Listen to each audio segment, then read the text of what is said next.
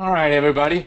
Thank you so much for taking time out of your busy day to joining me here today for this Fusion 360 CAM Basic webinar.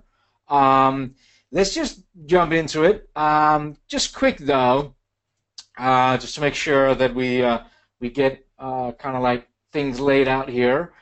Make sure that you put any questions or comments in the question area in the GoToMeeting question area over there to the right. I will definitely do my best to answer as many of them as I can as we're getting towards the end of the hour. I'm always trying to present for about 40 to 45 minutes, but sometimes I get a little long-winded. But definitely put them in there. And if I don't get to them, I will definitely make sure that I email you later with all that. So definitely want to jump into this topic and get into the software, because that really what matters, what the whole idea about this webinar is. I do want to point out that 2 months ago, August 25th, I did one with the same title, so Fusion 360 CAM Basic webinar. It is up on the Fusion 360 YouTube channel, so you can definitely go up there and find that webinar. Now, today, the 25th of October, though that the topic is the same, I'm going to use a different. We are going to cover some of the same things. I'm going to try to dig a little bit deeper past what we talked about in the last CAM Fusion 360 basic webinar. But definitely be aware of that. I'm recording this one, and so that will also be up there. So between the two, I'm hoping that you really get more and more value out of these type of webinars. And again, definitely make sure you put your comments and questions in the comment area so we can address some of them as we're going through here. Now, quickly, maybe let me just introduce myself. My name is Lars Christensen. Probably the only two interesting things about me is I am originally from Denmark, but moved to the United States back in '99, so I've been over here for quite a while. I am a mold maker of trade and have worked in various mold shops, tool and die shops, and also high production shops. Maybe the most valuable thing I can do for you today is I can share my email with you. So my email is lars.christensen@autodesk.com. I try to answer as many emails, questions as I can at the end of the day. So definitely, that is a contact for you there. Also, if you are out on social, be aware that I have my own YouTube channel where I talk a lot about Fusion 360 and CAM. I also have a Facebook page where I actually do some tips and tricks and actually answer some of the questions that gets put in the comment area of my video. So definitely check the Facebook page out, and then of course LinkedIn and Twitter and all of that stuff. But let's jump into the software because that really is what matters. And I will end on this slide again in the end so you can get my email address again if you didn't get it wiped down. And again, don't forget to put things in the question area as we're going along here. All right, so the idea behind this webinar, Fusion 360 CAM Basic, is if I do a decent job, then you will feel comfortable getting in and start using some of the different functions that exist inside of specifically the CAM tools within Fusion 360. So what we're going to look at here today is we're going to machine this little part that you see that is sitting in the vise here. And the hope is today we can actually get in and machine both sides. I don't think we managed to do that on the last webinar. But definitely, like I said before, go and find the other webinar that was back in August 25th, and you have more resources, right? And a lot of it is some of the same kind of material, but I think it was Zig Ziglar who said that repetition is the key of learning. So that is definitely what I'm going to kind of like follow here. So let me just go up here and hide the data panel for a second so we get a little bit more real estate, and let's talk a little bit about what we are in for here. So what I have here is I have a vise that is sitting on a table with the part in it. And by the way, if you send me an email, I'll definitely be more than happy to share these data sets, like my other data sets, with you. So you can have these vices or tables or whatever, even the models, to kind of like playing around with. Now, there is some, you don't have to put your parts in a vise like I have done here. It's not necessary to be able to machine it inside of Fusion 360, but there's some benefits about doing it, and that's one of the things that I kind of like want to cover here. So if I switch over to the model page and I go down to CAM, the first thing you have to do in here is you have to create a setup. And I think this is also where many people struggle a little bit when they are new to Fusion, is to kind of like get a handle on this whole setup here. Now, don't forget, this is being recorded, so you can always watch it again out on YouTube, and you can kind of like rewind this if you don't quite get it, and that's fine. It's just a little bit of confusion. That is not a big hindering for you to do this. Now, what I'm going to show you here is I'm going to go through the setup for this part here. I've actually already created it, but I'm going to delete it and redo it again. But I just wanted to create it first so we can talk a little bit about it. So I'm going to right-click to go in and edit that setup. And I normally recommend that when you're working in these menus inside of Fusion 360, do yourself a favor, start from the top and just work your way down. It's a lot easier. But what we are doing in the setup, the whole purpose of the setup, is that we are telling the software how things are sitting out at our machine. That's step number one. Step number two is we're telling it where we want to pick up the part. So when we are standing out of the machine, we're going to pick up this piece of stock at a corner or somewhere. Where is that going to be? So the 0, coordinates can come from that corner. So if you're looking at my screen right now, you will see that we have the orange part, and then we also have like this shadow of the stock around the part, and then we have this work coordinate system sitting over here, this triad or 3D gnomon or whatever you want to call it. Now, if I just zoom out a little bit, because this is probably, I think, is important. When I'm talking about what we want to tell in the setup, when we want to tell how things are sitting out of the machine, imagine when you're looking at the part right now, this is us standing, we just opened the doors to the machine, and we're looking in at the machine right now, right? This was kind of like if we were standing on like a Haas or Bridgeport, or some kind of machine. Most vertical machines, you're looking right now, this is, when you open the doors, this is how you're looking at it. And what we're really trying to do is we're trying to set the work coordinate system to say, where are these X's on the machine? And this is how it's going to be for most of you guys. Now, every machine is a little different. I'm putting in that little warning there. But for most people, what you want to end up with is you want to end up with your Z-axis, the blue here pointing up. You want the green Y-axis pointing towards the back of the machine. And then you want the X-axis to point towards your right hand. If you can just remember that. For most of you guys, C-axis points up, that is blue. Green is Y, pointing toward the back of the machine. And the red X-axis is going to point towards your right hand. Remember that, and most of you guys are in good shape. Now, we are controlling that over here for the work coordinate system over here. Okay? And you will see that there's some different options, and I'm going to cover these in a second. But that's what we're controlling in the first box over here, is where are those X's going to be? And then we're also going to specify where we're going to pick up the part. Now that can kind of change. So you will see my gnomon is right now sitting in what we call the upper left corner.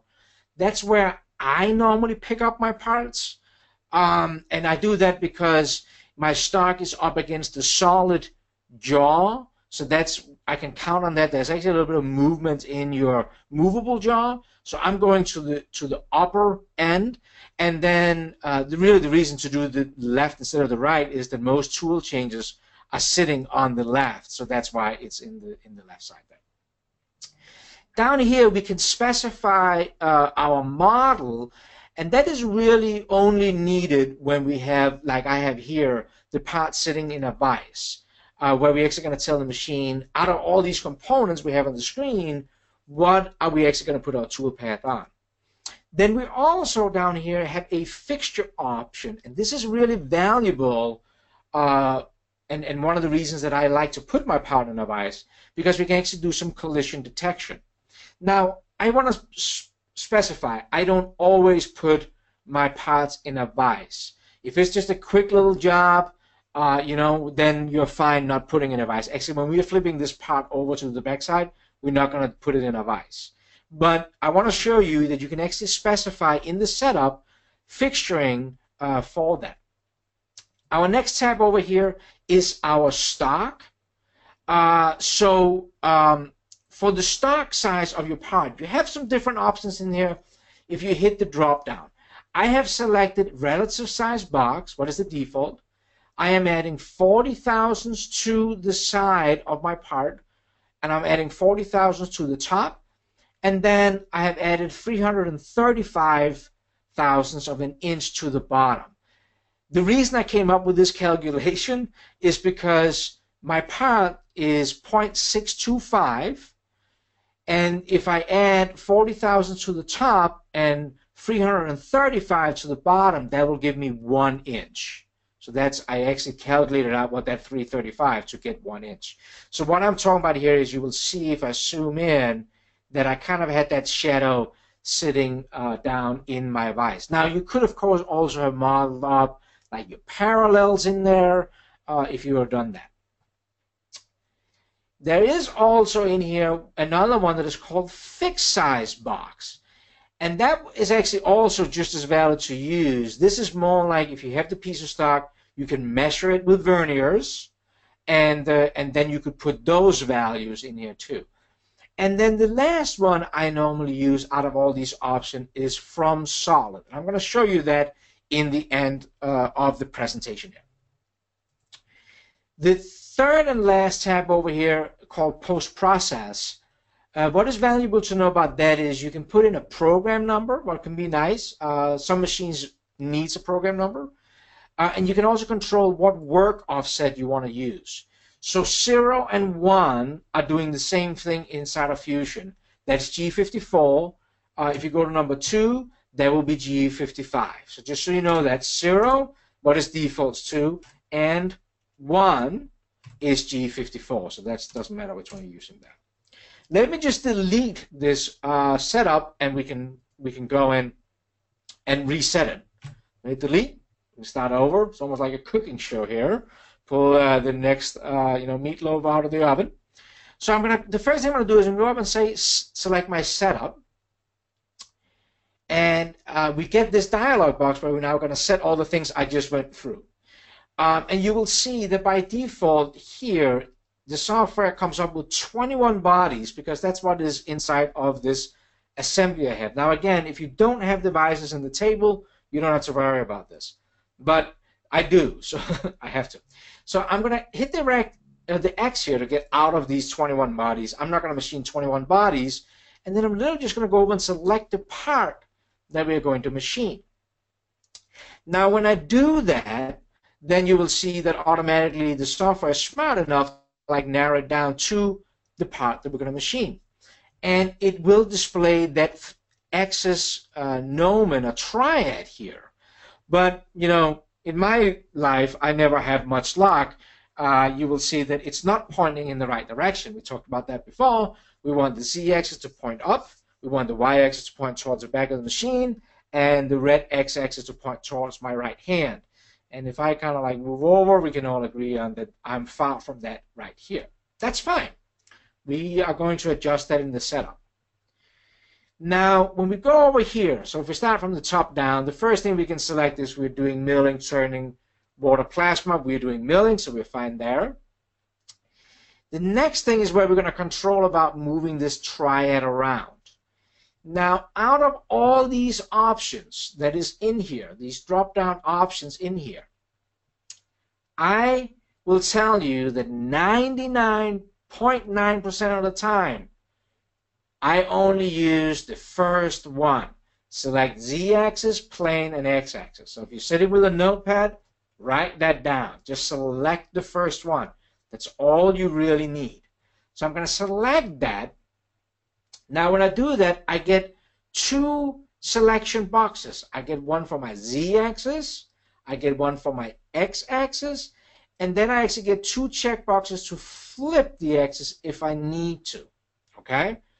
We're going to start with the Z-axis. Now here's the rule. If you're selecting on a face, then whatever axis you're selecting, it will go perpendicular to that face. If you're selecting an edge, then the axis will go along that edge. So right now I am in the Z-axis. If I go over and I select one of these flat areas, it could either be the bottom of the pocket, it could be the top of the part, it could even be this face here on my vise. The Z-axis will jump perpendicular to that face. So if I go over to the pocket, I'm going to click on this. 3, 2, 1. You see that? See how the Z-axis automatically goes perpendicular to that face. Okay? So this is the way I want the Z-axis to move. Now, if I wanted, so that is great now. The Z-axis is exactly where I want it. But I need to rotate the X and Y. Now, so if we go down here, you will see we got the X-axis over here. And the same rule applies to that. If I select on a face anywhere on the model, this X-axis will go perpendicular to that. So if I go down and select on one of these faces here, you will see that my X-axis is going to go perpendicular to that face. 3, 2, 1. Okay? So you see that by selecting faces, whatever axis you're selecting, it will go perpendicular. So just select the first drop down and then use the faces to select the different axes. The next thing we're going to do is select where are we going to pick up the part. You will see that we again have different options in here. In the drop down in here, I'm going to leave it at stock point, and I'm going to go over and select that upper left corner over there. And there is my pickup point. That's where I'm going to select it. Now I wanted to add the fixture component. So where do I want a collision detection against? So I'm going to check that box. And now I can select my solid, my jaws on my vise because I want to crash protect against those. Next in my stock. Now you saw before, I talked about that I added 40,000 sides to each one of here. And I had calculated that I was going to add 335 thousandths to the bottom. Now I'm back to where I was before. I'm going to hit OK. That's my setup. So I just went through the setup. Now we're going to try to went through one more setup here when we do the back side of this part. So we'll get through it again. And don't forget, this will be out on YouTube so you can review it again. But that's the steps. I know I went through it a little fast, but there's rules in there. You follow those, you should be in good shape. All right. Up here on the menu bar, we have just went through our setup. We have our different toolpath operations. So we have the 2D toolpath. We have the 3D toolpath over here. We have our drilling. We have turning, water jet, and then the two, probably most important, the simulation and posting out our code. So we're going to go through those through the remaining of this presentation.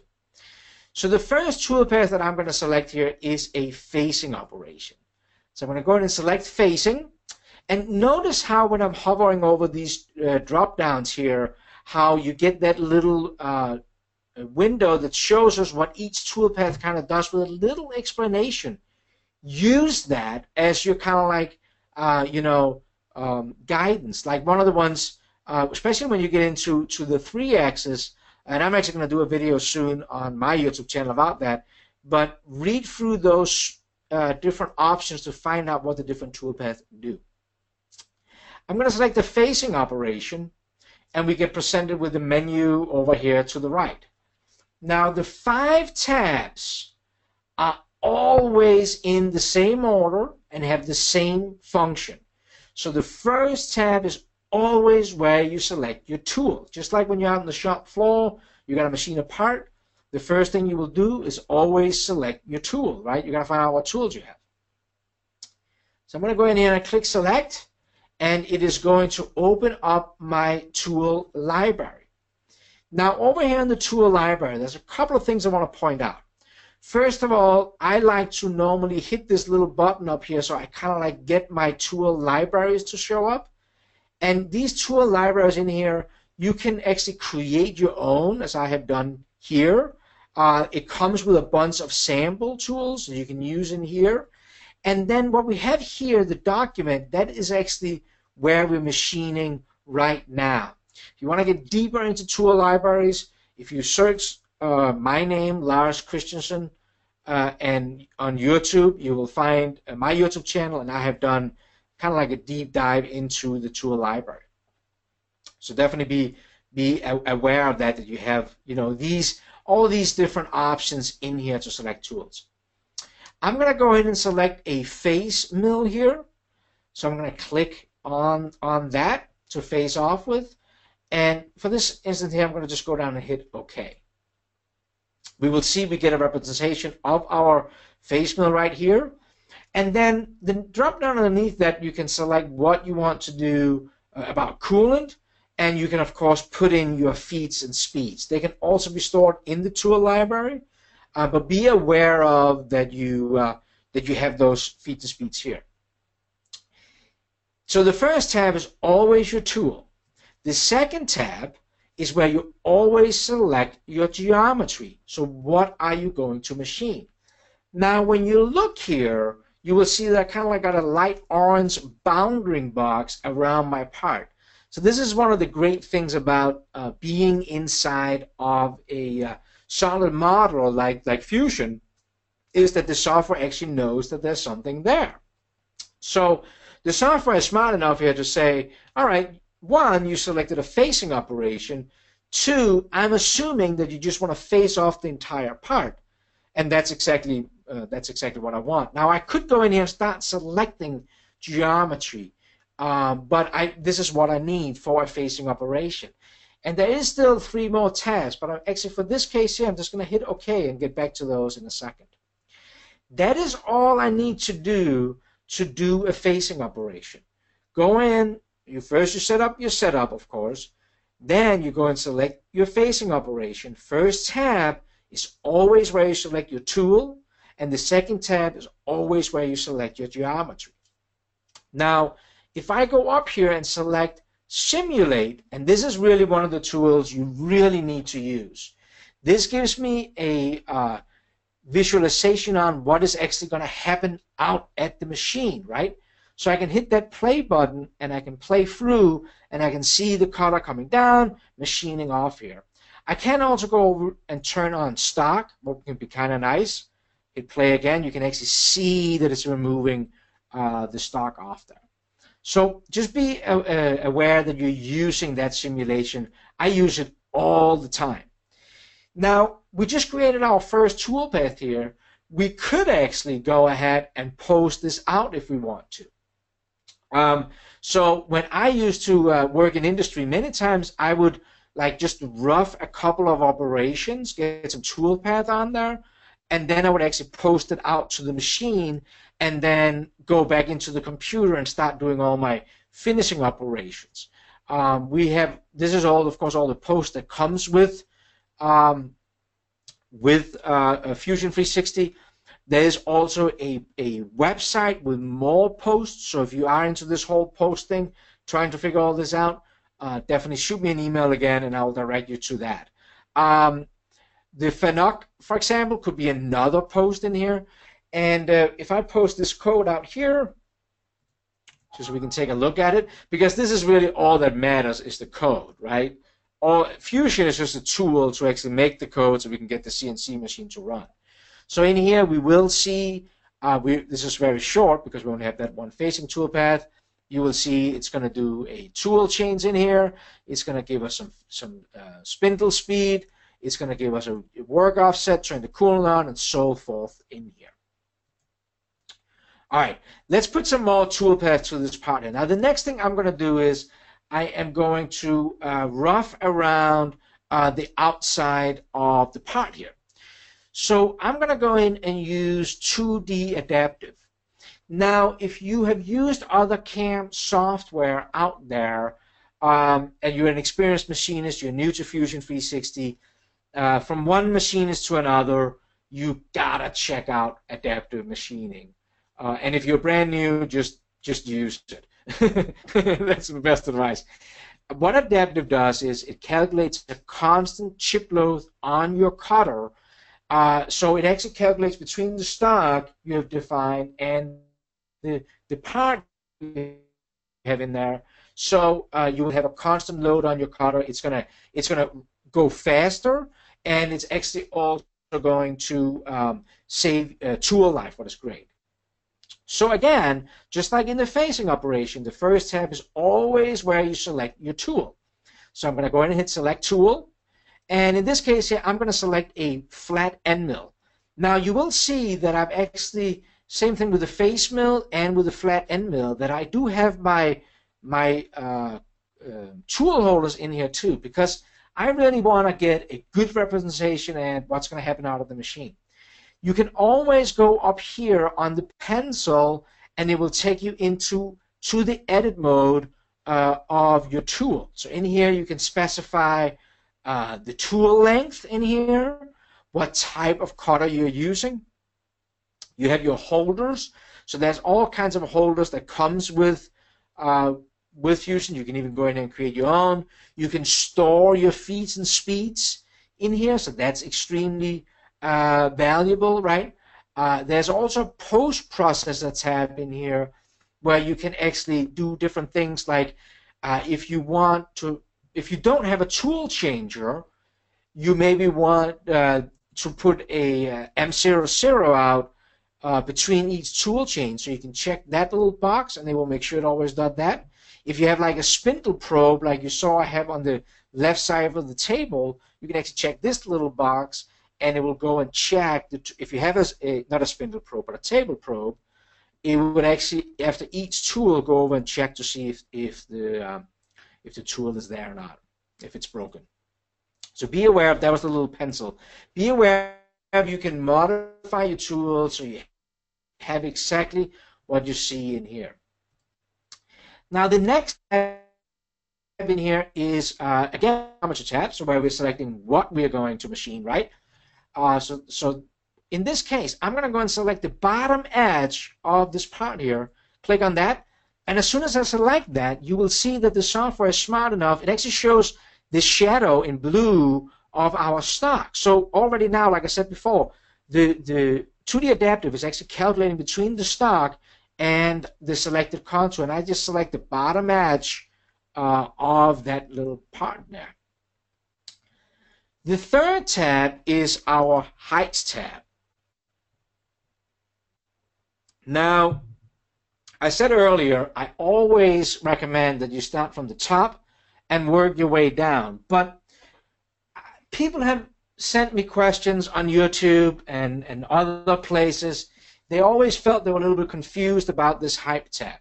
So let me try to explain it to you how I go about it. I actually go from the bottom up on this one. So I say, anytime you're working inside of CAD software, I always start from the top, working your way down. I'm shooting a hole through that rule right now for the Heights tab in Fusion 360. I tell you why. Because when you're in the Heights tab and you're machining, your most important thing in here is how deep is my cutter going to go, right? That should be like your first animal instinct when you're a programmer. How deep is this thing going to go? So start from the bottom because that's where you control that. In this case here, it's defaults to selected contour. How deep I select because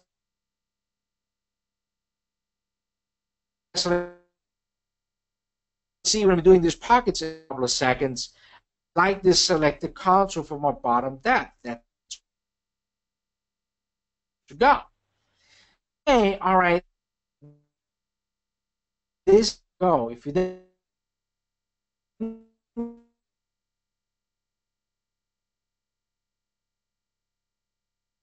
next one, stock top, but it's kind of like the most conservative one, or it could also be model top in here. But stock top is the default, and that's normally good. Now the next one is the retract height. So when we're moving between two pockets, how high is the tool going to move above the part? And if you look here in the retract height, that is the stock top plus 0.2 or 200 thousandths of an inch, right? So maybe if you're doing metric, this will be 5 millimeters, something like that. So that is kind of like the top height plus 200 thousandths. That's the retract height. Now if we go up again, you will see the clearance height, and this is kind of like from a tool change and it's wrapping around up high. The clearance height is the retract height. So the retract height was the stock top plus 200 thousandths plus an additional 400 thousandths. So this is why I work from the bottom up, because it's kind of like Legos. It's kind of like the bottom height, top height, and then the retract and the clearance are built upon this, okay? The next tab is your passes tab. And this has everything to do with the cutter engaged in the material. So think about the end mill being inside of the steel right now. So what we can do in here is we can add multiple depths if we want to. Now be aware of that the 2D adaptive likes to cut with the whole flute length of the cutter. Here we can also control stock to leave. So this is a roughing operation.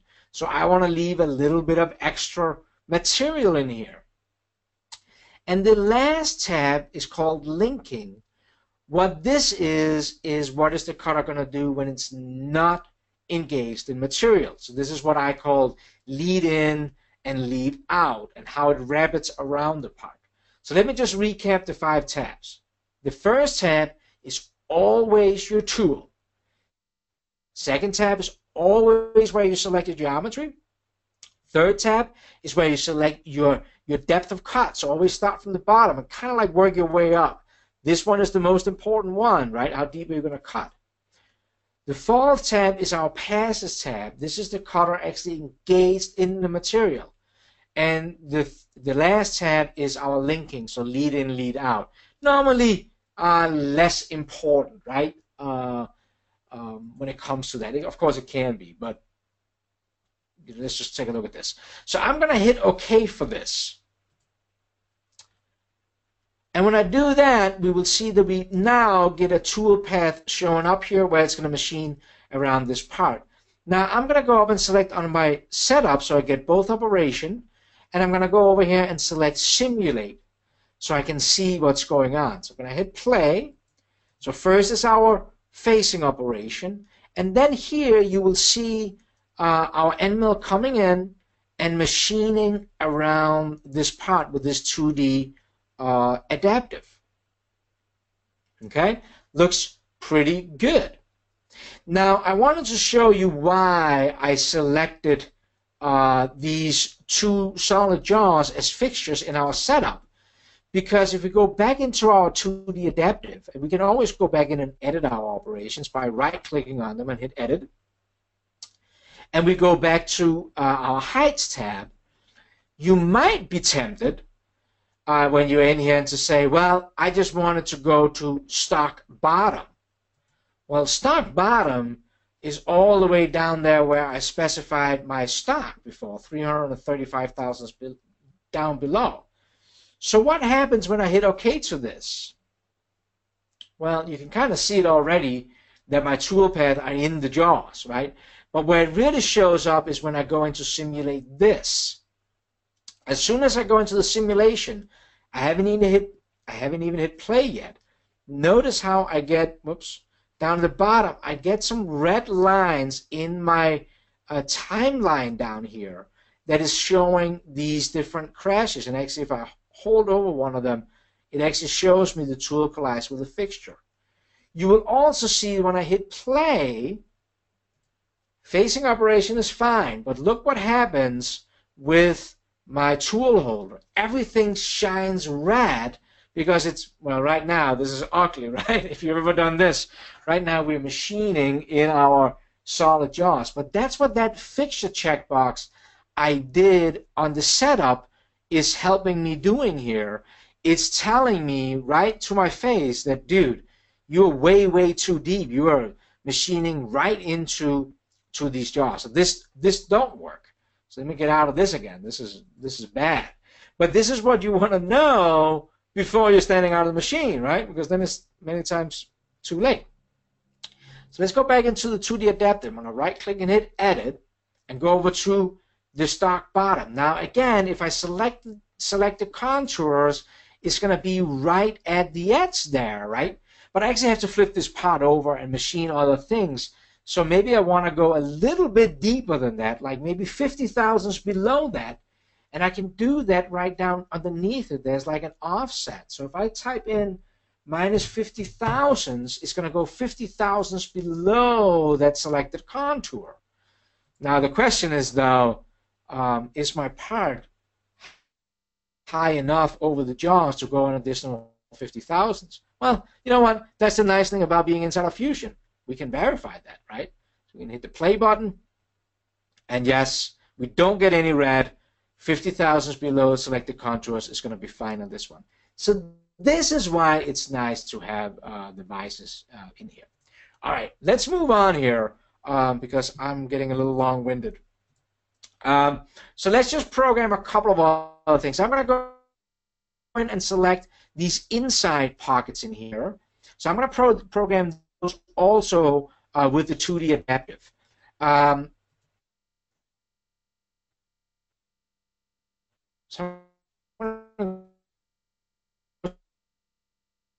So select 2D adaptive.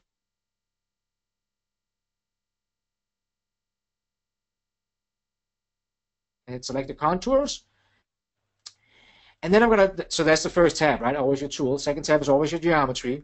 I'm going to go in here, and again, I'm always selecting the bottom edge of my pockets because I'm counting on that selected contours for my heights tab. Now also I want to specify, you see here when I select those, because it's kind of like a pocketing operation, I get blue inside my pocket. Be aware there's a little red handle here, and if you click on that, I can actually flip the side I want the cutter on. So if you ever select something and you see that the blue is on the wrong side, just select that little arrow and you get the right size. So I selected the inside of these three pockets. I'm going to go to the Heights tab. Again, go from the bottom down, bottom up. So again, I have the select the contours, what is fine. I got the top height, what is the stock top? That is okay. My retract height is the stock top, like my top height, plus an additional 200 thousandths. And the clearance height, what is when it's rabbiting around parts, is at 400 thousandths over the retract height. So stock top plus an additional 600 thousandths. So look at it like retract height is when it's rabbiting between features on a part, and clearance height is when it's rabbiting from tool changes, even if you had multiple fixtures on here, and so forth. Going to the Passes tab, what has everything to do with the cutter engaged in the material. Again, this is a roughing operations. I am leaving 15 thousandths on the side. You might not want to leave anything on the bottom. You can just make that 0 if you want to.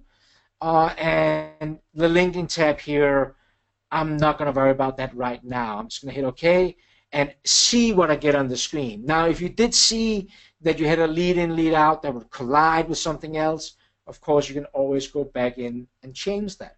But this is really the steps to go in and do these steps.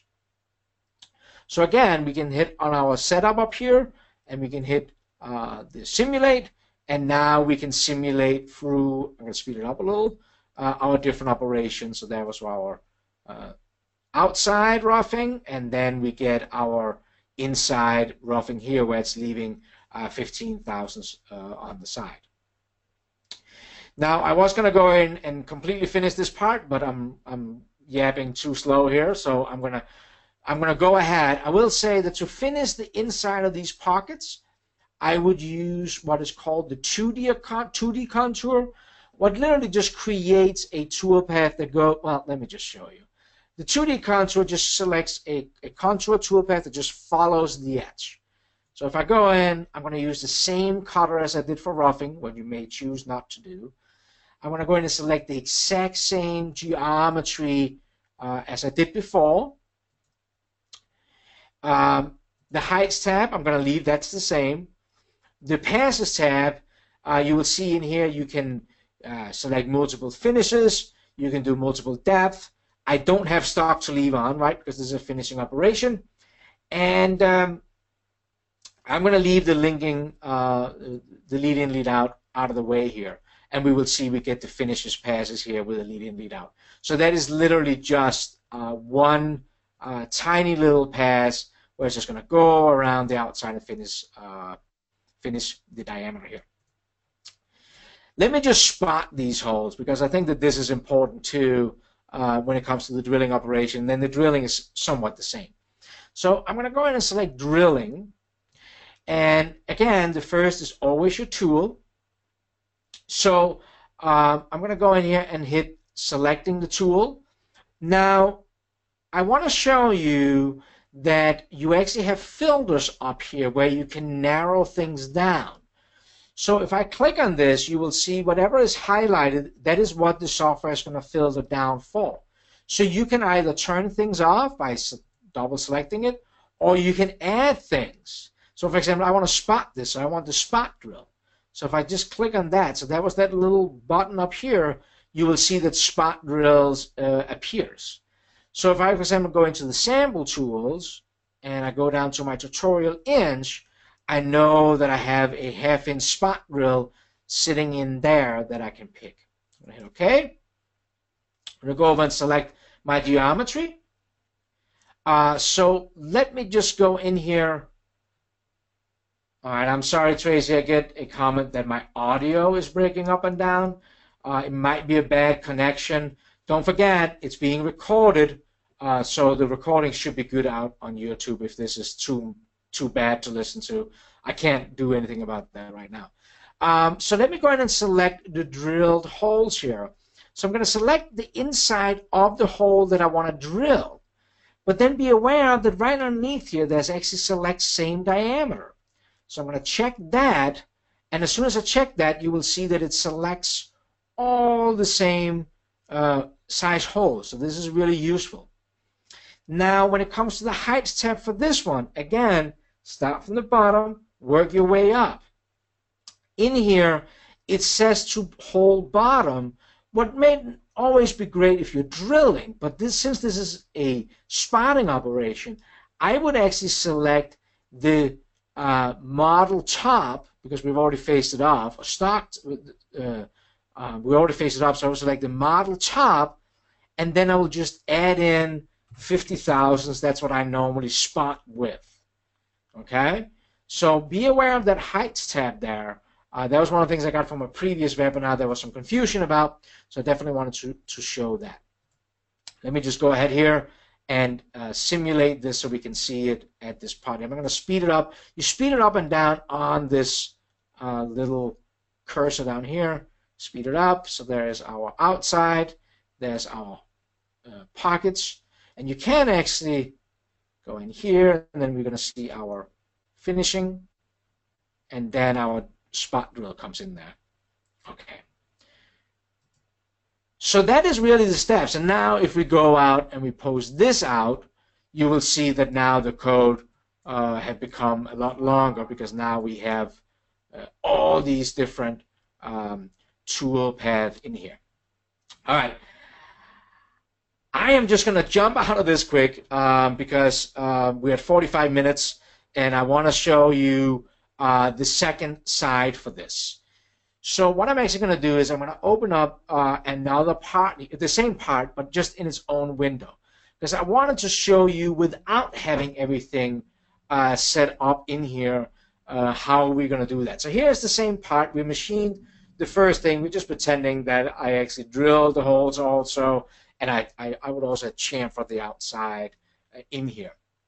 So we're going to flip the part over.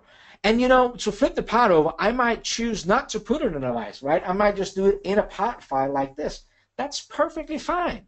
That's all right. Because I really just got to face it off and machine this finished pocket here. So let me go over to my model over here and go into CAM. And I am going to do a setup, because that's what we always do. So I'm going to go up and select the setup. And again, you will see that my gnomon is all out of whack, because that's my luck. Now you will see over here, I don't have to worry about the bodies this time, because I don't have 21 components. I only have this one part. So I can start right from the top. This is milling. And then we go into the work coordinate system. And my rule is the first one, select Z-axis and plane and X. First one, that's the one you should select. And then it's important to remember, whatever face we're selecting, that axis is going to go perpendicular to it. So I want the Z-axis to point up.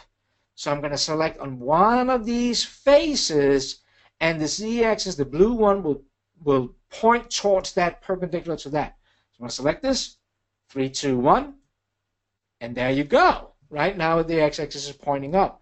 Now, just like before, I got to rotate this part. Now, before I selected the side of my vise, because that was the only face I had perpendicular, because sadly on this part there's no other perpendicular face. Well, then we're going to go to an edge.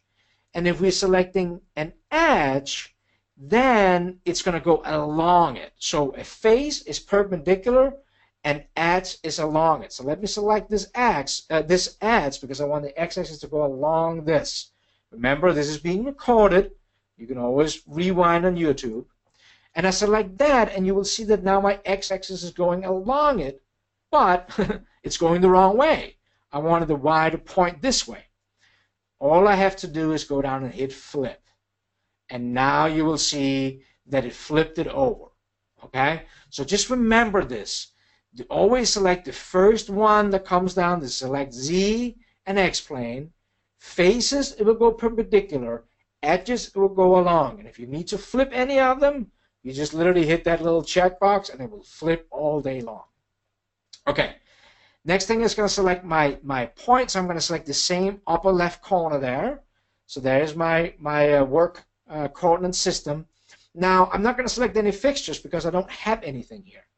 What I want to show you, though, when we get over to the stock, before I used the relative size stock, right? And I could also, again, use this here, would be kind of fine. But, of course, some of you guys going to say, well, yeah, but that because you hold on to it in the vise, there's some extra material right there right now. And you're absolutely right. What I want to show you is you can actually use from solid. Now, I use this a lot. You can, well, let me just jump back to our part before.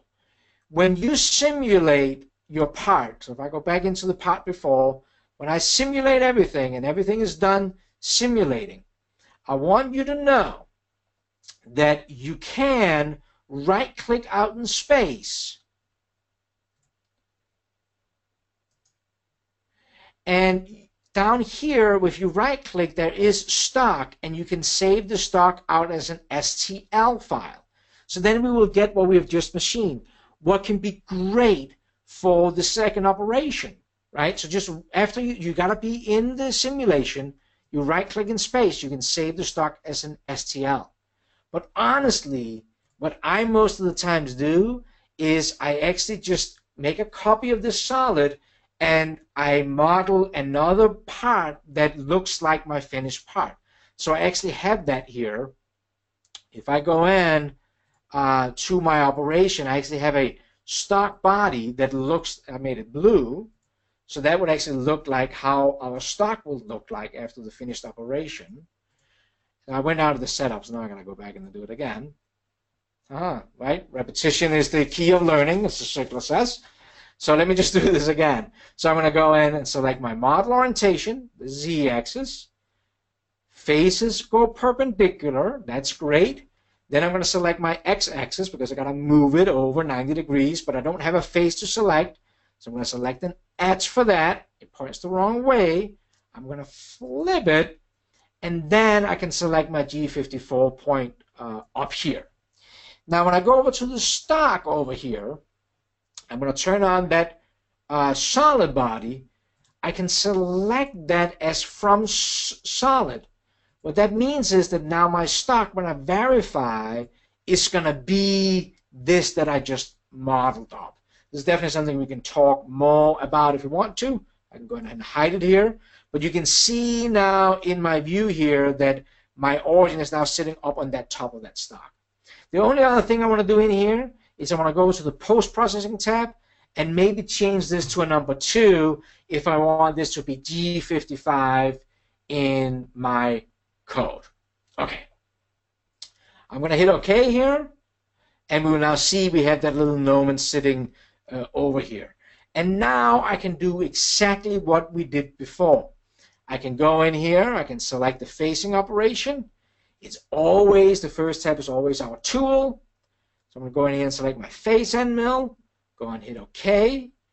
Now my geometry, it already knows it's going to machine around that body, so that should be fine. I can click OK. And when I go in and simulate this, we will see that now we get that stock model that I created as a solid, and it machined that off. Now there might be a little, I'll play that again, might be a lot of stock there for this poor face mill to take off. Don't worry about that, just like anything else. If we go back in and edit it, on the passes tab, I can say multiple depth, and I maybe only want this face mill to go down 100 thousandths per step, and now you will see that I get those steps in there, and now you will see that that it will do those there. All right. I went a little bit longer than I wanted to here, so I wanted to finish up the part, but really the next step to put in the adaptive and the clearance and all that stuff, that's the same thing. So let's answer some questions here, because I bet you guys, there's got to be something that was confusing for you guys. I can't believe that I did such a good job that that you would have gotten that. So let me just look here. Let's start up on the top. I hope I didn't talk all my European friends to sleep. We talked a little bit about tooling right before I started the webinar. So definitely, you know, what I actually recommend when you're buying tooling is that you go out and call the tool vendor and make sure that they will provide you feeds and speeds and support. So don't just go for the cheapest cutter. I mean, I think it's really valuable that you go out and you find some tooling vendor that you can trust. So the way you find the good places is by actually talking to them. Somebody in the chat recommended, for the US at least, is Lakeshore Carbide. I have talked to those guys too. They're great guys. Definitely somebody to be aware of. Somebody's asking me about, would I recommend Fusion for fab labs or fabrication labs? Absolutely. We are already out there on a lot of them. Don't worry. Send me an email if you want me to get you in contact with somebody who can help you with that. Are Vice models available for download into Fusion? Yes.